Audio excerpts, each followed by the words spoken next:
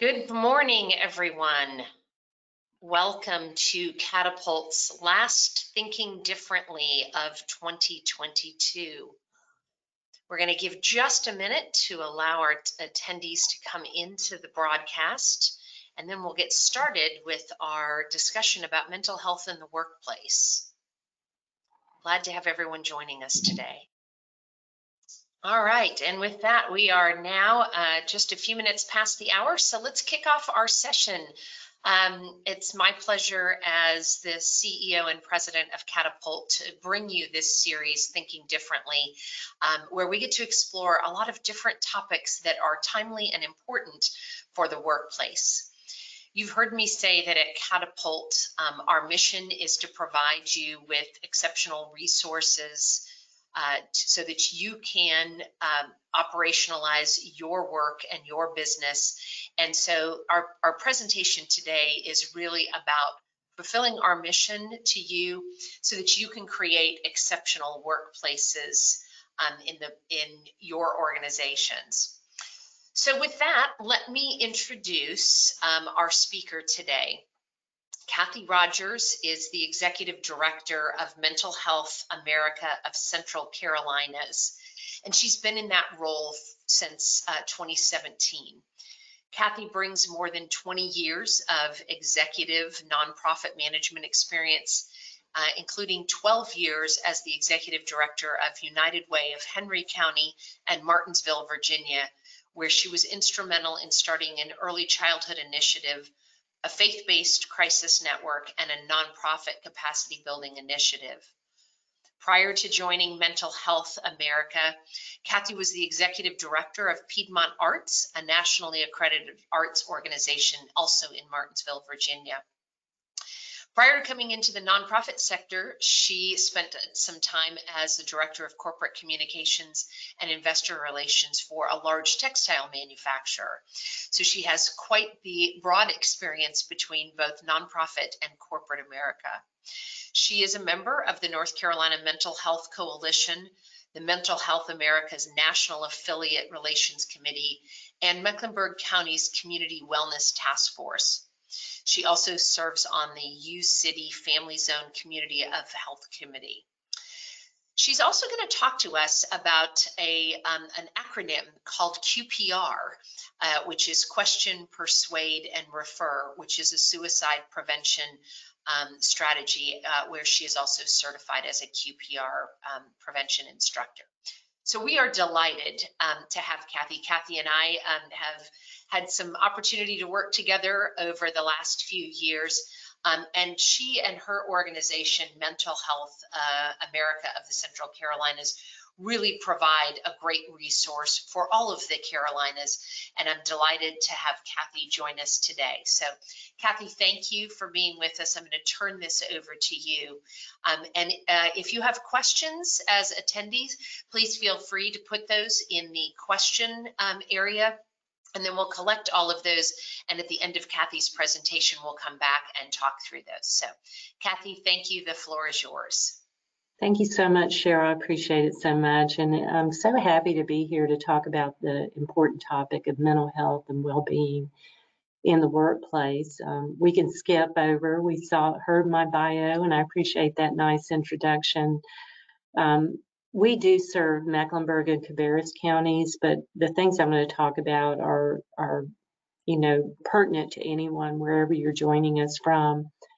And our vision really is all about eliminating the stigma that continues to surround mental health and promoting mental wellness for everyone. We do this in a lot of different ways, providing help, offering hope, and promoting mental wellness through advocacy, education, and prevention. So let's go to the next slide. So we talk about the fact that it's easy for us to talk about our physical health, but it's much more difficult because of stigma and just a lack of knowledge to talk about our mental health in an open way. But we know we can't separate this head from our body. We think about when we know someone maybe who's had in our workplace who's had a cancer diagnosis. We're likely to maybe take a casserole to their house or send flowers and well wishes, you know, but we aren't as open about how we treat mental health, and that's some of the conversation we'll have today. So again, to have a happy human, we need to have a healthy body and a healthy mind. So we need to focus on all of it to be happy, not only in the workplace, but in life in general. So our first poll question that we have today is, when you think of the term mental health, do you have a positive reaction, a negative reaction, or just feel neutral? So we'll take a moment. Thank you.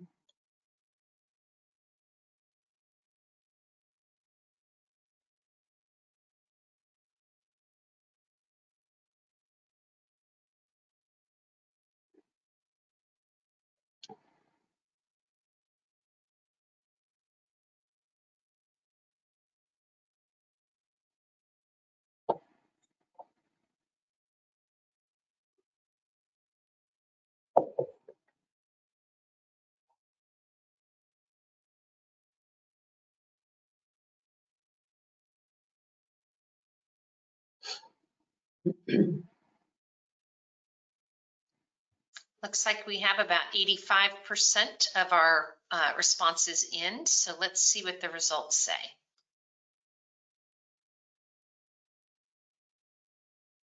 Oh, well, it's great to see so many, 30% showing a positive reaction and only 9% a negative reaction. It's interesting that people are neutral on this. Let's go to the next slide and just kind of explore this just a little bit. So often when we ask this question of people, we get, people automatically go to maybe a diagnosis, depression, anxiety, bipolar disorder, suicide. And what we want people to think about is, you know, maybe not being neutral about it, but being positive in thinking about mental wellness versus mental illness. So focusing on how we take care of our mental health, just as we would going to the gym at the end of the day or grabbing a walk at lunch, how we eat and sleep. Of course, all of these things affect our mental health as well. So the only reason that we post that question is to kind of get a sense of where people are in their thoughts when they're thinking about mental health.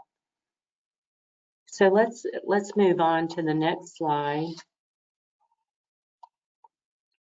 We know that 1 in 5 adults experience a mental illness at some point in their lifetime. Often it doesn't manifest itself until the age of 14, and it can take a number of years before someone gets a diagnosis or the correct diagnosis. And nearly 1 in 25 adults in America live with a serious mental illness. Maybe it's bipolar disorder, severe depression, schizophrenia. So this just shows that I'm not sure how many we have on the call, but another of us could look into the room if we were in a room and see someone who perhaps is experiencing mental illness. And this could be the person who's on that Zoom call with you or in the office next to you. We have a volunteer storyteller. His name's Jim Love, and he's now a QPR suicide prevention instructor.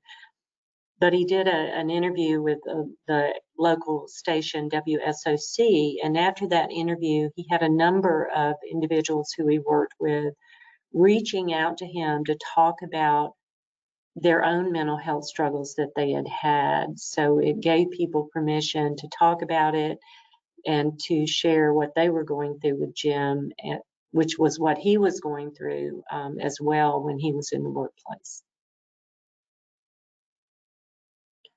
So I just recently, today actually, saw a Gallup poll that showed that nearly 1/5 of U.S. workers, 19%, rate their mental health as fair or poor. And these workers report about 4 times more unplanned absences than their counterparts who report that they have good or very good mental health. Over a 12-month period, workers with fair or poor mental health are estimated to have 12 days of unplanned absences, which is compared to 2.5 days for those who are experiencing better mental health. You all know the toll that this can take on productivity and cost. It's estimated that a missed workday is conservatively $340 per day for a full-time worker and $170 a day for a part-time worker.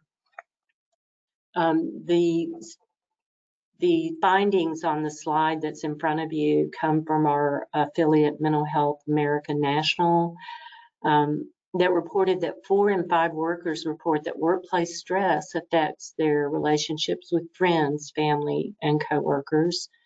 4 in 5 are experiencing feeling emotionally drained, which can be an early sign of burnout. And we know a lot of folks post-pandemic, during the pandemic, are experiencing burnout in the workplace. And 1 in 5 are experiencing more severe signs of burnout, which can include chronic workplace stress. All of this affects productivity, absenteeism. So I wanted to kind of jump into a recent report from the U.S. Surgeon General, who issued a white paper, a framework for mental health and well-being. And after this, you'll get a copy of this white paper. You'll get a copy of MHA National's latest workplace toolkit, so that you'll have these resources after today's presentation. But all of these 5 areas focus on different areas of mental health that is essential in the workplace. And also each of these has 2 essential things that we as human beings need to feel a sense of mental health and well-being. So let's go through these, each one at a time. So the first is protection from harm. And what we talk about when we're talking about protection from harm and what human beings need is a feeling of safety and security. The 4 areas: prioritizing workplace physical and psychological safety. I know that we all have our OSHA requirements and things to make the workplace safe and healthy for our workers. But when we talk about feeling psychologically safe, this is a sense of employees feeling like they can speak up if they see something in the workplace without feeling retaliation. Also allowing workers to have adequate rest, whether it's when people have insufficient rest, lack of sleep, it can lead to stress and health conditions that impact worker mental health, but also can lead to more accidents and a less safe work environment. When we normalize mental health in the workplace, we decrease stigma, and stigma is one of the things that keeps people from seeking help when they need it. So normalizing and talking about mental health, it really does work to validate people's challenges that they're having, communicating about mental health and well-being as priorities in your workplace, and offering supportive and prevention services. Again, I know that all of us don't come to our work with the same resources and access to services, but we can be creative in how we promote mental health and well-being in our workplace without having a large price tag attached to it. And we'll talk about some of those. Also, a lot of us are, back to the previous slide real quickly, we need to operationalize DEI and A norms and putting relevant policies and procedures in place. We know here at MHA that structural racism, microaggressions, and implicit bias have an impact on our employees of color each and every day, and often we don't recognize the stress and anxiety that's placing on certain employees in the workplace. So the second essential is connection and community. You know, during the pandemic, when we first started talking about the pandemic, we talked about social distancing. And here at MHA, we really wish that we had used the term physical distancing, because there are still ways to stay connected and create community even when we're in a remote work environment. And we need to be very intentional about doing that as an employer. As human beings, we need social support and belonging, both in our life outside of work, but especially in the workplace as well. We can, as leaders, can cultivate environments and cultures where connection is encouraged, and workers of all backgrounds feel included in the workplace. Building trust and better understanding one another as people, not just skills. So when we do a check-in with an employee, it should always start with, you know, some of the personal things. How are you doing? What did you do this weekend? You know, talking about those things that we used to do around the water cooler, but maybe a little bit more difficult in whatever work environment we're in right now. It's those small everyday interactions that can really help people feel connected and a sense of a community.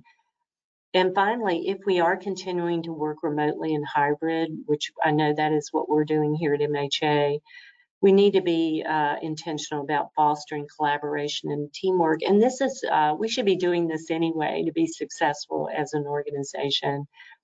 You know, regularly and communicating with your team, the importance of teamwork, encouraging regular communication, and even including time for some non-work connection. Maybe it's going as a group or a department or an organization to do some community service together. These things can greatly enhance a connection.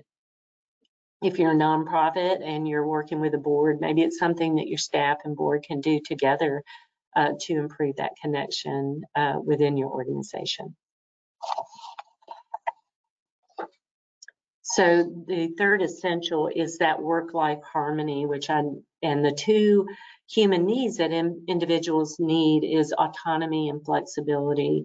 And I know this isn't always easy to provide within the workspace, but we've seen that there are benefits in remote or a hybrid environment, such as people do feel like they have a little bit more flexibility. But we also feel that there have been some negative impacts of work-life boundaries.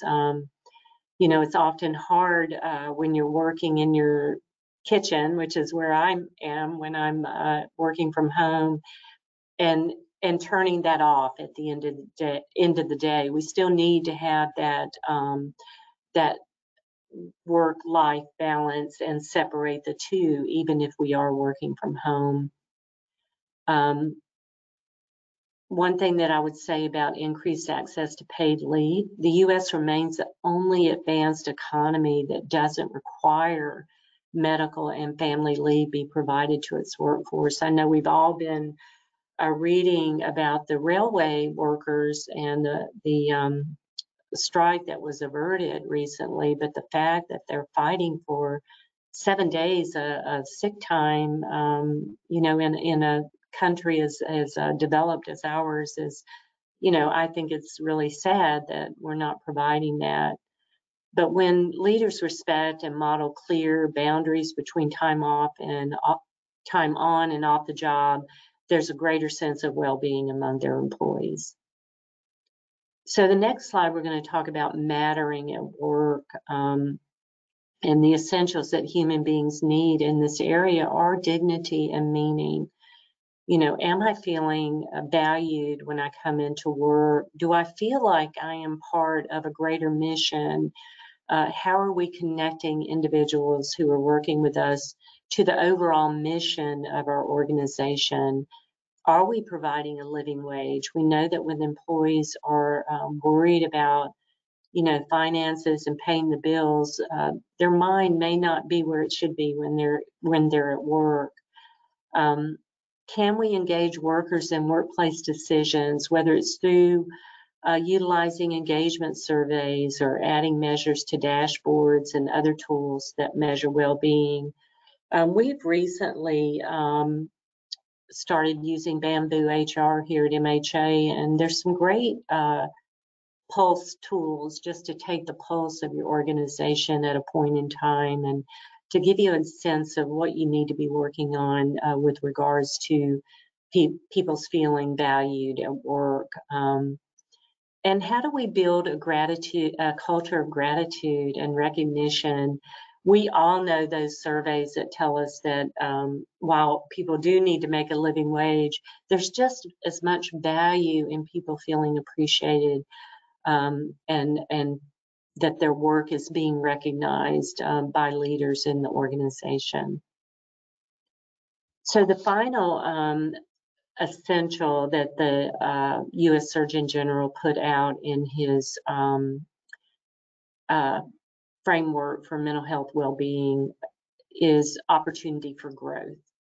And can you provide trainings, education, or mentoring for employees to make them feel like they have some opportunities to grow, whether in the job that they're in or are there opportunities to move up? How can we foster clear pathways for career advancement for employees? And how can we equip leaders to make sure that they're providing employees with relevant feedback that makes it clear to employees what they need to be doing to be successful in the organization? So I know I kind of went through those pretty quickly, but we will have time for further discussion. So if we could move on to the next slide.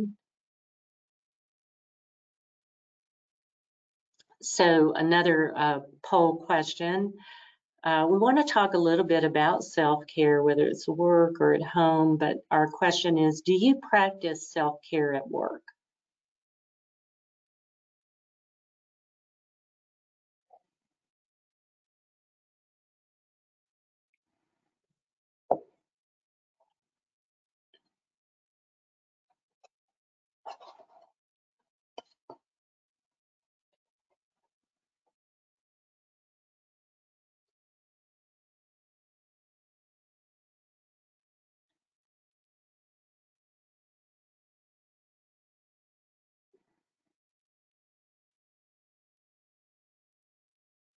All right, looks like we've got good responses in. Let's see the results.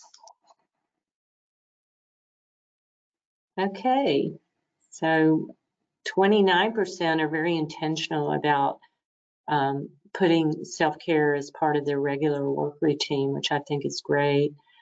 51% try to do it, but maybe aren't as successful every day, and 21% don't think about self-care at work.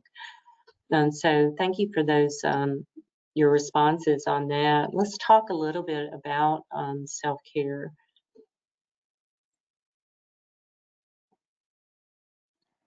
So there are a lot of things we can do. And again, I don't know what each and every one of you have on your to-do list or your employees have, but is there a way that you can balance your caseload or your work so that there's not one part of the day where it's too much?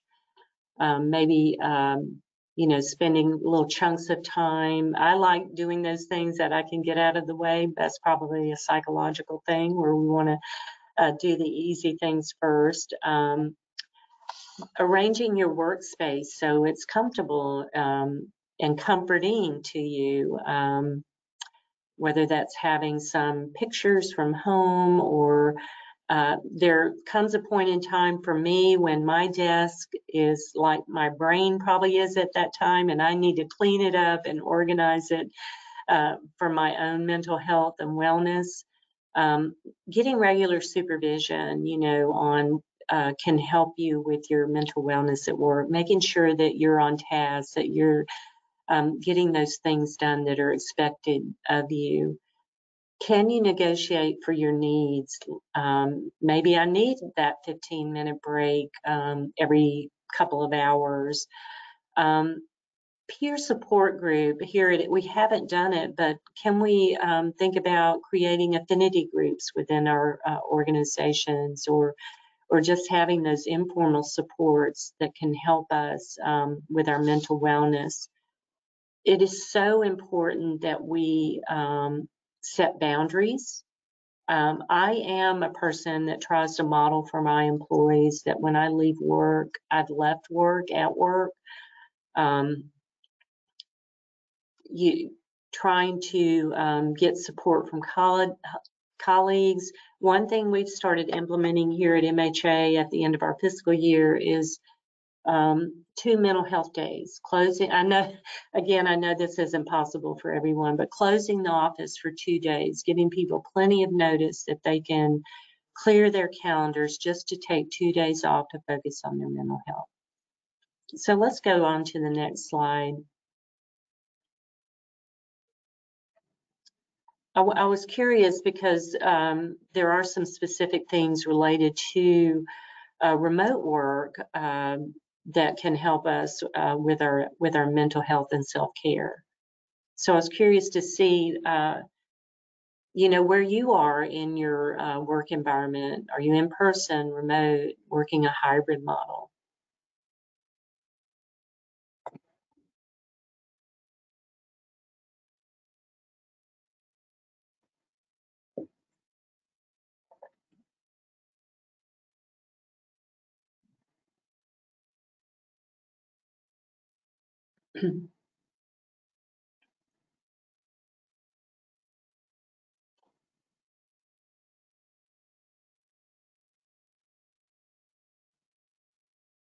All right, looks like we've got our results in.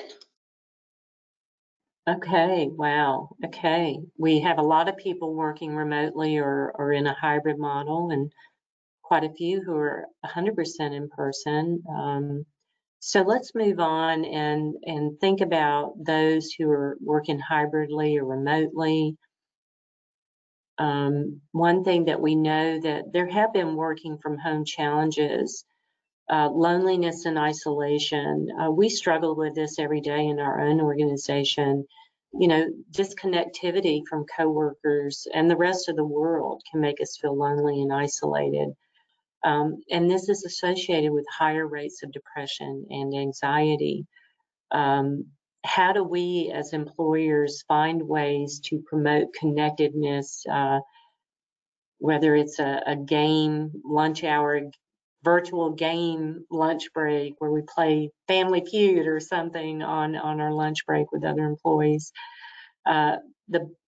As I mentioned before, when we have that boundary between work and home life blurred, that can create anxiety and stress and pressure. We never feel like we can turn work off or kind of leave work as effectively as we could when we were going into the office.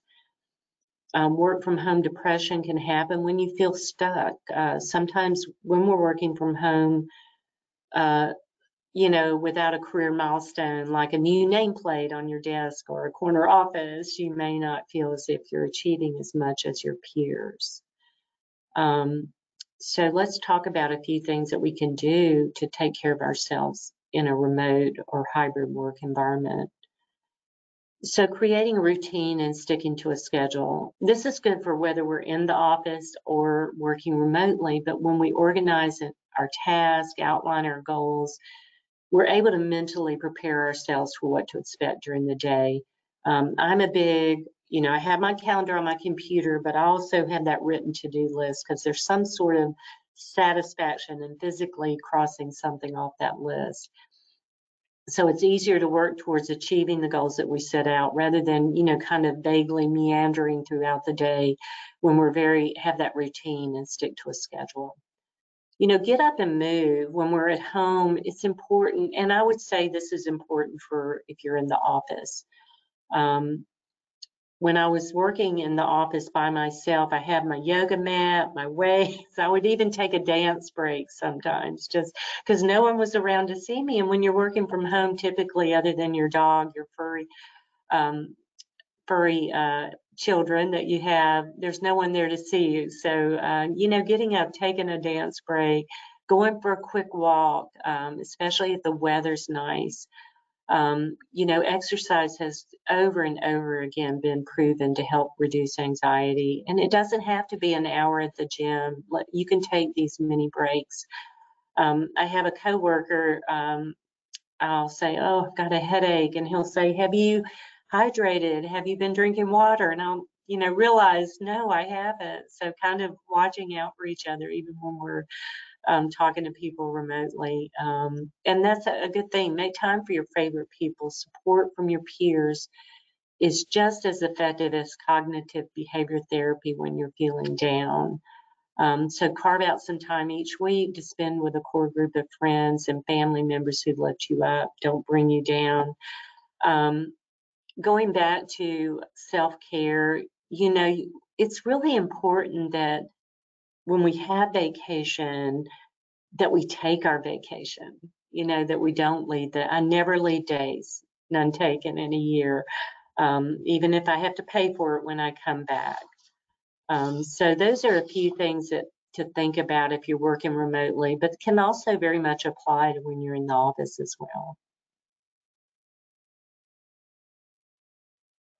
So I love this quote: an empty lantern provides no light.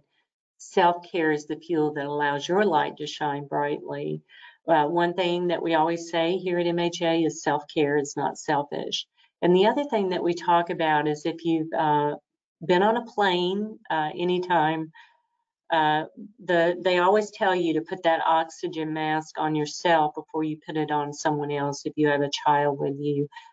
Because if we don't take care of ourselves, if we will burn out and we won't be able to take care of those around us. We won't be able to effectively do our jobs. So it really is important to think about our mental health and well-being, not only for ourselves, but those we are leading within our organizations. The next slide, and you're going to get this after this webinar, so you have it. Work-life balance is so important, and there's so many ways we can take care of ourselves, whether it's physically, psychologically, our emotional needs, spiritually. There's so much spirituality that within mental health and mental wellness, whether it's, again, volunteering for a cause or, meditating, again, singing, dancing, playing. That's something that we forget about as we grow up. We need to take time to play. I know if you're like me, being by the ocean is so healing, by water, and it's been shown that being by water can help our mental health. But also thinking about our personal lives. What is our life plan? What are our short, mid, long-term goals? Are we fostering our friendships and our relationships? If you're married or have a partner, do you go on dates still? So finding ways to spend time with family and friends is so important for our mental health. Professionally, again, take time for lunch. Even if you're eating at your desk, take time to maybe write in your journal. Journaling, especially a gratitude journal, has been shown to be so good for our mental health. When we have a mindset of gratitude each day as we get up, it helps our mental health so much. Again, leave work at work. I know that's hard to do always when we've got deadlines. If you're a nonprofit, you might have an event or a grant that's due, but whatever you do, there are those days when you can't leave work at work. But if we can try to do these things. On the emotional side, it talks about affirmations. My stepdaughter, whenever she changes her or gets her little one dressed for bed, she always gives him his affirmations so that he knows how wonderful he is. So the next slide does share a tool that we have on our website. And this is from our national affiliate. Wherever you are in the state, you can access these online mental health screening tools. Often we don't know what the signs and symptoms of our particular mental health diagnosis, whether it's depression, anxiety, or maybe we're concerned about a child in our life. There is a test that you can take, a youth mental health screening you can take. But if you go to our website, which I'll share at the end, you'll find these under our resource page.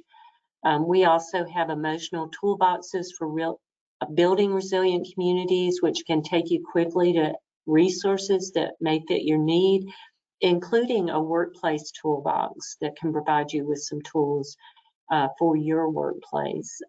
Again, after this, you'll get those white papers from the U.S. Surgeon General, from Mental Health American National's Workplace Toolkit, such a wealth of resources in that toolkit that we love to be able to share with anyone out there who's interested in promoting mental health and well-being in the workplace.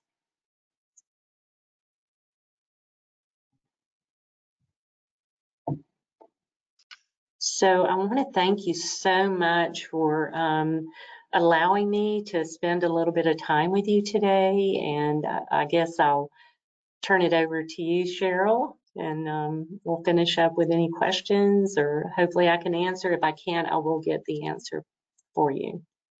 That's been great. Thank you, Kathy. This has been wonderful. I think just the thoughtfulness and the diligence to which you're reminding us to take care of ourselves. We live in a very, very fast-paced world, and it's very easy to get caught up in the I gotta do's. And I think what you've shown us today is what we've got to do as well in terms of taking care of ourselves. You know, and one of the questions that came in here is from somebody who said, you know, this is great and my employer is pretty good about this, but how can I be a better resource? How can I help my employer establish some mental health services within their company? Do you have some recommendations for that? So one thing I didn't mention, if you do have mental health resources like an EAP, which a lot of us do have, a lot of times, and it came out even in this Gallup poll that I saw today, is that a lot of people don't even know what mental health support services their employer does have. So it's important to remind employees what you do provide. It's also, you know, thinking about our budgets. We all have a budget. We all can only spend so much. Being creative, maybe it's encouraging employees to share their own ideas about boosting mental well-being. How we have a committee here on staff who plans those employee engagement things, like we have done game nights. But I mentioned game lunch because people probably don't want to get on, but they're virtual. It's ways for us to get together virtually. How can we provide, how can we recognize employees for their well-being achievements? You know, talking about mental health is the biggest thing that we can do to show employees that we care about it. Jim Love, that I mentioned earlier, he is a suicide attempt survivor. And he did that interview on WSOC, and one of the people that reached out to him was in the office next to his and told Jim there were days when he had his door closed and was up under his desk. I mean, any of us can open the door to having a conversation about mental health and breaking stigma. And we know that there are people right next door to us or in our departments or in our work who are struggling, but oftentimes feel afraid of some sort of retaliation or discrimination if they share their mental health diagnosis. So what we can all do is have those conversations. Maybe Cheryl mentioned QPR, which stands for Question, Persuade, Refer. It is a 2-hour, we can do it in less than 2 hours, suicide prevention training. So maybe recommending that to your employer, hey, I think this would be a great tool for at least all supervisors to have, so they can recognize when there is someone really struggling who may be in crisis, and helping with in a compassionate and caring way. Yeah. I think the great thing that all of the attendees will get at the end of this is your contact information there at MHA, because it's just, a small little thing can make a big difference. And Right. like you said, having a conversation with people and just asking how they're doing is, one way to open the door with that QPR. Exactly. For our Catapult members here, we use at Catapult My Group as our EAP. And we as well, yes. Here located out of Charlotte. And we've also recently added a new benefit for our employees for 6 hours of nutritional counseling. It's now through a group called Husk Nutrition, was formerly called Charge. And oftentimes you don't necessarily think about nutrition being a component of mental health, but it is. When you go back to the wheel that you had there, the physical being is equally as important as the psychological being to fuel your body and your mind collectively. And the other thing, when we provide our employees with these opportunities outside of the day-to-day, it shows employees that you care about the whole person, that you're trying to find ways to make them healthier, both physically and mentally. Another idea, because a lot of employees do struggle with their finances, is maybe to offer some financial management classes for employees. These are things that can help alleviate certain stressors within their life. Those things outside of your to-do list that is so tied to the productivity of your organization. You mentioned EAP. We actually have our annual benefits meeting tomorrow, but we actually have our EAP rep come on a couple of times a year just to go over the benefits, because we all forget, what our EAP provides. So again, being intentional about letting employees know what you do provide, because you want to get some credit for that, and you also want, folks to use it. I think you also gave some great tips. I wrote down as you were talking, Kathy, just the little things that you can do as an individual contributor in your organization, or as a leader, or as an HR executive in your organization. One of the things that you said was modeling the way, right? And taking time for yourself, and then modeling that for others, and spacing out your vacations so that you don't lose it at the end of the year. We've seen some people too. I've started now, even if I'm still working, delay sending emails using that lovely delay send feature, so that I don't inundate people when they're on vacation or on a weekend and things like that. So being mindful of giving employees that space and grace to recharge when they need it. I haven't seen that delay feature. I need to look at that, because I think that is a great idea, because you want to send an email out, and I'm the same. I don't want to bother this person who I know is on vacation, but I know I'm going to forget if I don't send that out. So timing that to come after. I also have a board member who has in his signature about, because he sends emails after work hours, doesn't mean that you have to respond. Yeah. Exactly. I think that's a hard thing for us, that particularly in positions where you're constantly moving. So it's been good reminder, I think, for many of us here. I want to come to that, the Olga self-care wheel, because I thought that was really important, and maybe I can ask our events team to put that slide back up. It's about 3 or 4 in the presentation backwards. It reminded me when I was in graduate school, there was we had to do this balanced wheel exercise, and it was similar to this, but you had to put things that were important to you in the categories. So, you know, your faith in one, your work in another, your family in another, exercise in another, and, you know, kind of friends, fill out the wheel. And the message behind that was, if you parse out everything kind of equally, right, as you have here, 6 great you know, spaces on the wheel here. If one of those goes flat, you don't have a flat tire. But if your whole wheel is just 1 or 2 things, you can imagine, you know, not having personal in there. If personal is taking up half of it, and all of a sudden something happens in your personal life, you're at more risk by not having this balance. Do you want to talk a little bit more about this self-care wheel in that context? Right. So again, it's having that life balance, and life has so many facets to it.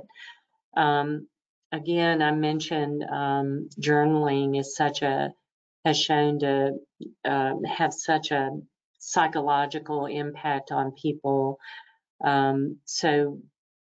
And having that gratitude mindset. So if we focus on our psychological aspect of our lives, what are we doing for our emotions?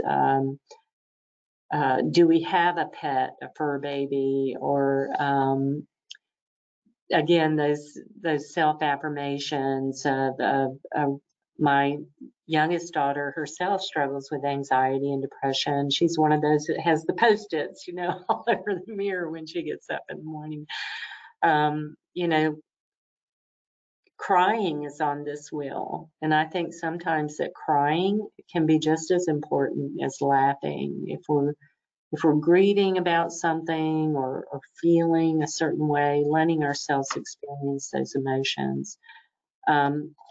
I think focusing, again, that one of those very first slides, that we can't separate this head from this body, focusing on our physical health as much as we do our mental health helps both. You know, there are things on here like getting a massage, but we try to stress that self-care doesn't have to cost a lot of money. You know, on here is also a bubble bath. So, you know, that doesn't cost a lot of money. Taking a walk, when's the last time that you guys developed a playlist that can help you lift your spirits when you need that? Again, the nutrition classes, eating healthy is so important. Sleep is so important. I have the worst sleep habits in the world. I hate to say it, but getting that right amount of sleep can be so helpful to our mental health. So again, this wheel is, and you'll get this in your email, it's just all about really being intentional about all those facets of our life that make us a whole person, because we can't sacrifice one without something else suffering for it. Yeah.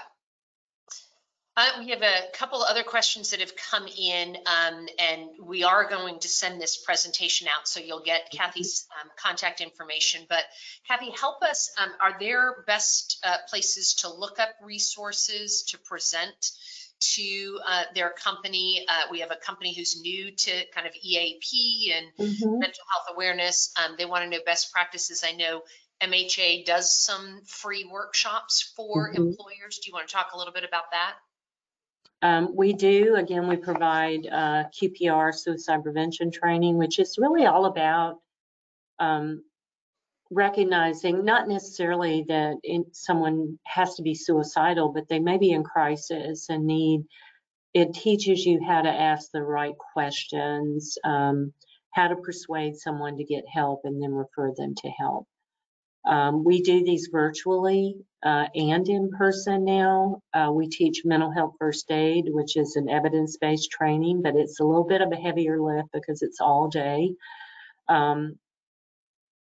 it teaches you the signs and symptoms of various mental health diagnoses.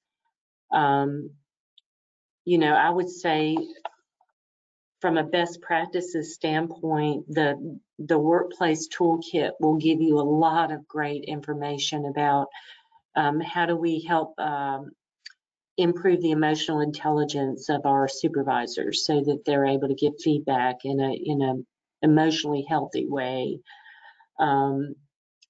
Different things that we can do to hold, even as an organization, steps to take to hold a mental health wellness fair at your organization to promote mental health.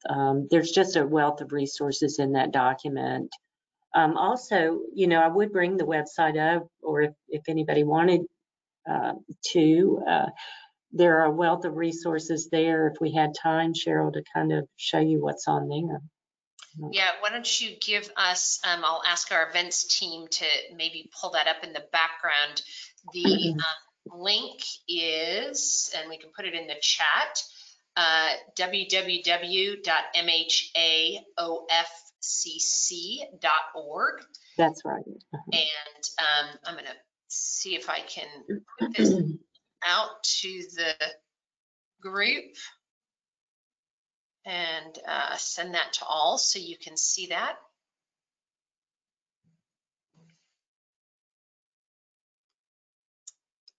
Hopefully that went out to all of our team. It is on the last page here of the document. And so you can go there. And Kathy's team, I believe you also do some lunch and learns, right? We do. We do what are called coffee and conversations on a regular basis. And these are all about normalizing the conversation around mental health. If you'll scroll down on the website, though, I just wanted to show these toolboxes. Keep scrolling a little bit. Right there.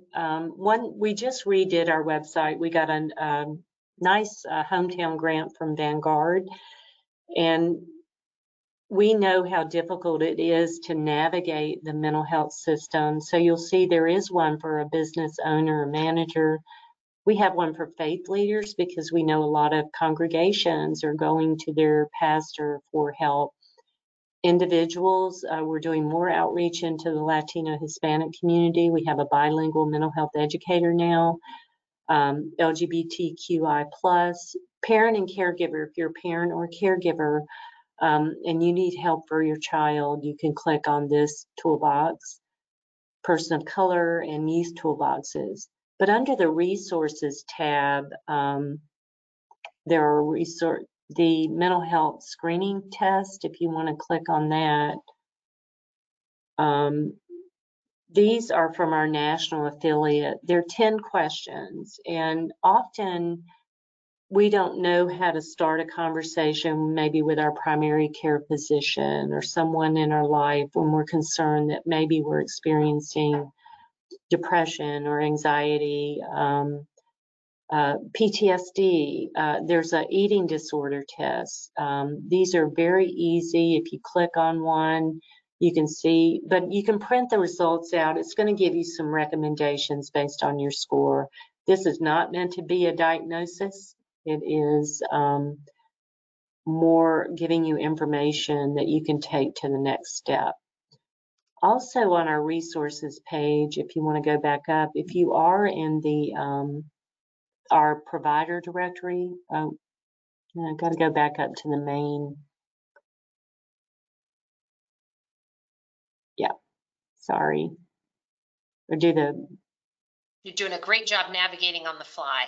Yes, there is a provider directory on there that you can, I don't think on this page it'll take you back unless you do the back arrow maybe to, there is a provider directory that you can look up. We know it's difficult to find a therapist if you do need one. You can search this one by insurance. So maybe you have United Healthcare. So you can click on the insurance accepted and it'll show, you can click on the different insurances provided. You can search it by diagnosis. So perhaps you do know that it's depression or an eating disorder. Whatever the diagnosis, it'll show you the clinicians who serve those. These are primarily in Mecklenburg and Cabarrus County, unfortunately. But if you are looking for a therapist anywhere in the country, you can go to the American Psychological Association, and they have a directory of certified licensed therapists throughout the country. And Kathy, that was a great segue, because we had a question that came in that said, can people outside of the Carolinas use these toolboxes? And it's on your website, but MHA of Central Carolinas serves the Carolinas, but you're also part of a broader national network, Yes. correct? The screening tools are from our national affiliate. They are nationally, they've been researched and evidence-based. The emotional toolboxes, when you click on those, it'll show you what our resources are, which primarily serve Mecklenburg and Cabarrus, but there are also regional and national resources on there for anybody who's looking for some help with a particular issue, whether it's an employer or a parent caregiver. We know that if there's anything going on with our children and we don't get help for that, that's going to impact our productivity, can impact absenteeism as well. So any of those tools also can be helpful for employers. Excellent. I'm going to give our events team one quick second to get back to our presentation. Sorry, I veered us off the. No, that was great. That was real-time adaptation on the fly, and we appreciate Mila and all of her work behind the scenes to get that up, because I think that was a great resource to show for the folks that were asking those questions. Kathy, this has been fantastic. The website is listed here. It's in the chat for our group. You will all get a copy of a PDF copy of this presentation, along with all of the information about the webinar being pre-approved for both HRCI and SHRM credits. So be on the lookout for that information in your inboxes within the next 48 hours. Kathy, thank you. This has been, I think, a wonderful way as we head into the holiday season to be mindful of celebrating and being full of gratitude for the people that we work with and the people that we socialize with, both in and outside of work. So really appreciate your presentation today. For those of you out there who are not Catapult members, we invite you to join the Catapult community. Many more educational resources like this one today, where we can help you and your organizations focus on your most valued asset, and that's your people. So stay tuned for more information in 2023 about our continued Thinking Differently series. We'll kick off after the new year.